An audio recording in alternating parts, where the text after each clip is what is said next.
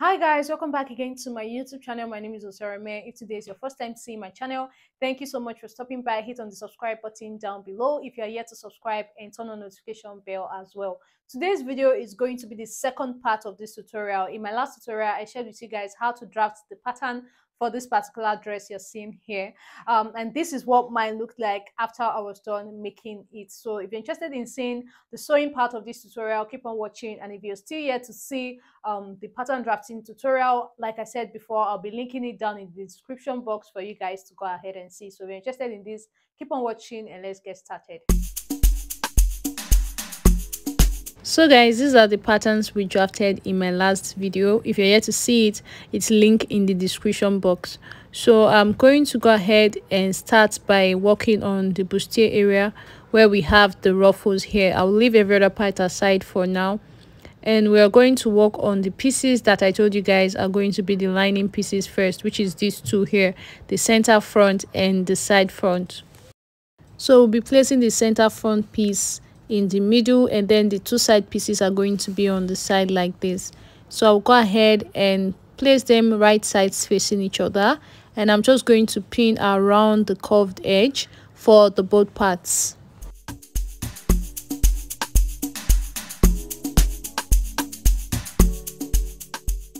I'm also going to repeat the same process for the other side, and once I'm sure with that, I'll go ahead and stitch these areas down on the sewing machine with about 1/2 inch stitching allowances. Now for these other parts that we're going to be using for the ruffles, let me go ahead and remove all the pins first. So we're going to be making ruffles on this particular piece. So what I will go ahead and do now is make a gather stitch at this top here and also at this bottom. So I'll go ahead and do that and stitch down these sides here. So guys, the lining piece is stitched down. As you can see, I went ahead to make notches and iron my piece open. Here you can see what it looks like in front, and now for this one I have made all the gather stitches up and down. So I'm going to start pulling on one of the threads. So you have to be very patient with this thread so that it doesn't break while you're actually doing this. So I'm just going to continue pulling on it, and I will use it to measure the lining piece to be sure that it's long enough. You guys are going to see how I go about that very soon.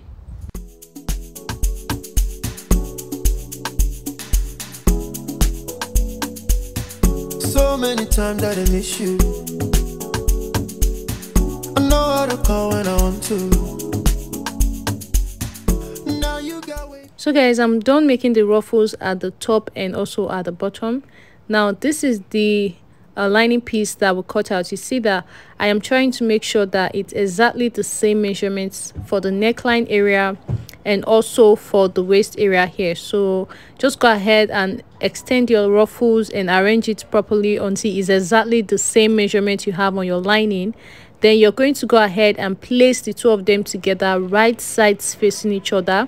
Make sure to arrange the ruffle area very properly as you do this.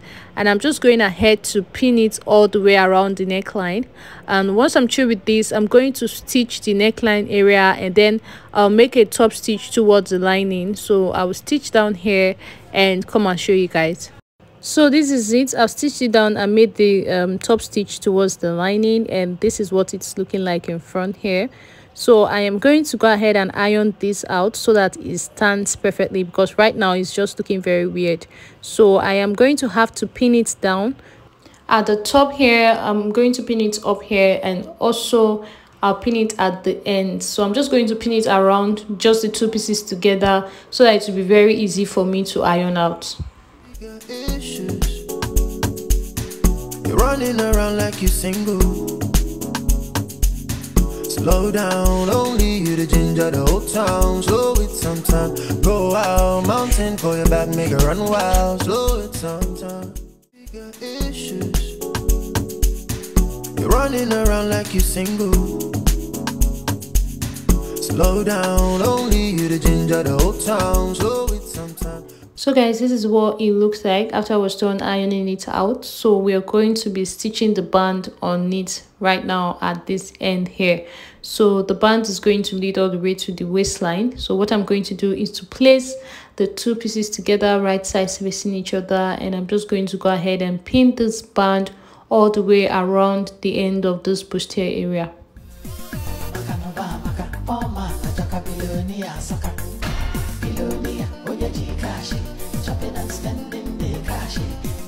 I'll go ahead and stitch down this area here, and once I'm through with that, we're going to add the skirt part. Now for the skirt part, what I want you to do is, these are the front and the back pieces together like this. I'm just going to pin the pattern paper properly as it should be. Here I'm just going to go ahead and pin it again so that I can mark the spot where my dart is supposed to be on the skirt. So this is where the dart is supposed to be. I am going to go over to the sewing machine now and make my darts here. So I'll go ahead and stitch down this area for the dart. Now for the length of my dart, is going to be the same thing as what I have here, which is 4 inches. So for the length of the dart, is going to be 4 inches long. I will do this for the front and the back pieces. So this is what I have. I've stitched down the dart area here. I decided to add that to my pieces because of the fact that this fabric doesn't stretch, okay? So now we are going to be joining the front, the top of the front pattern with the skirt part like this. So I want to just mark the center of the both pieces. So I'll put them like this, fold them into 2, and I'm going to mark the center of this part. And I'll do the same thing for the skirt part to mark the center so that it actually sits perfectly on the body when we are done making this. So I'll place them together, right sides facing each other like this, and I'm going to make a stitch at this point here with about 1/2 inch. So guys, this is done. You can see where I joined it here. So this is all for the front pattern for now. I am going to go ahead and leave this piece aside. Let's work on the back pieces. Now for the back pieces, I've already joined the top with the band, as you can see. So all we have to add to this piece now is the skirt part. And remember that we've already stitched down the dart areas of the skirt part as well. So now I am going to be placing them right sides facing each other, just like I did on the front patterns. But what I like to do is to reduce the center, like cut away from the center of the back a little bit before I stitch it down, because this will help reduce bulginess at the back when we fix our zipper. So I just cut it away and I just slanted it into the side. I didn't cut away from the side, actually. It's just the center, like the center. Just make sure that it's a little bit slanted towards the sides, but don't cut off the side. So this is it. I'm going to go ahead and stitch down this side, and I'll do the same thing for these pieces as well. So guys, I'm done making the stitch, and you can see what it looks like now on the inside. So I am going to be joining the back, but I'll leave some space at the top and just stitch from somewhere here down to this point, because we also need to have a slit at the end. So from here now, I am going to leave this space for my zipper at the top. I'll mark this area, then from here down to somewhere here, about 5 inches away. Remember, we are going to be folding this end. I'll mark again. So this other side will be the slit and the top will be the zipper. So I'll stitch just in between this part. After stitching it down, you can see what I have now. You can see here from here to here. So this is the opening for my slit. I've gone ahead to secure it with hemming gum, and I'm yet to fix my zipper to the top of the back. So now this is what it looks like on the inside. You can see where my stitch started from here. So up here is the zipper area. I just went ahead to hold it with my pins for now, okay? So now we're going to go ahead and join the front and the back pieces together. I just placed them right sides facing each other. And what I want you to do now is to reduce the neckline a little bit, because I felt like it was too wide. So I'm just putting all the armholes together like this.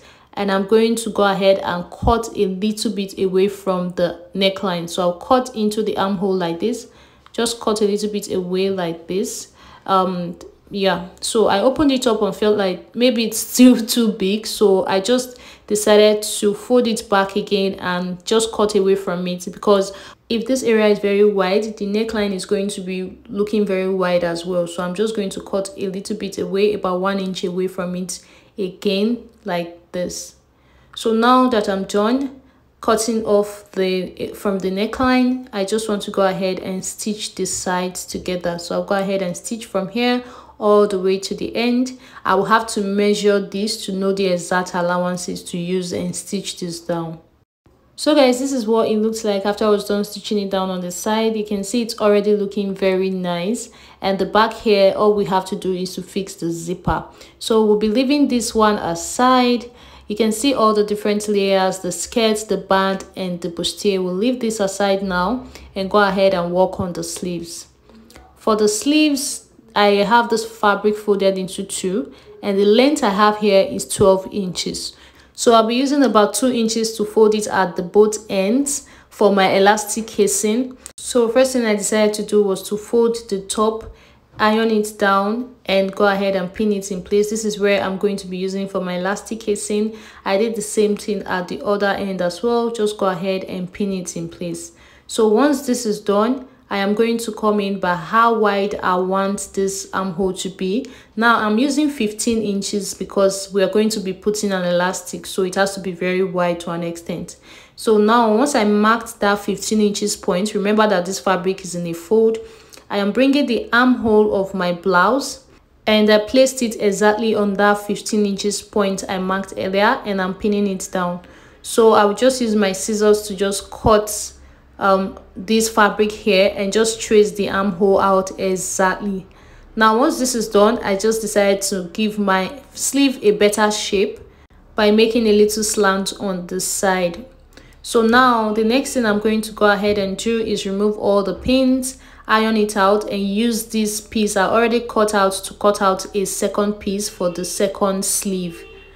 So now I will go over to the sewing machine and I'm going to fold this area here for my elastic to pass through. I'll fold it in here and I'll be folding the other end as well. So I'll do this for the both sleeves. So this is what it looked like after I was done stitching this down. I went ahead to cut off every excesses that I might have. Now I have my two elastic here. This longer one is going to be at the top and the short one is going to be on the other side. The longer one is 12 inches and the shorter one is 9 inches. So I'm passing the longer elastic around the top area where we have our armhole and pinning it down. And I'm passing this shorter one, which is 9 inches long, on the area that is going to be under for the parts that will go around my sleeve, and pin it down as well. So I will go over to the sewing machine now and I'm going to secure these areas here and here, and also this area here and here. Then turn this over to the wrong side and I'm going to stitch it down here. So I'll stitch it down here like this after securing all the areas I have pinned up right now. So guys, this is what my sleeve looks like right now after I was done stitching it down. You can see where I made my stitch here. So now we are going to be joining this with the dress. So I'm going to be placing it here, as you can see. So I'll open the armhole area of the sleeve and the armhole area of the dress, put them together, right sides facing each other like this, and I'm going to go ahead and pin it down. If you've done this correctly, they will be exactly the same length. So I'll stitch down this area here inside, and I'll go ahead and do the same thing for the other sleeve. I'll go ahead and stitch it here as well. So after I was done stitching down the sleeve, this is what my dress looks like. And I've also gone ahead to fix a zipper to the back. This is the slit area. And that's basically all for the making of this dress. So thank you so much for watching. I will be seeing you guys in my next video. Bye.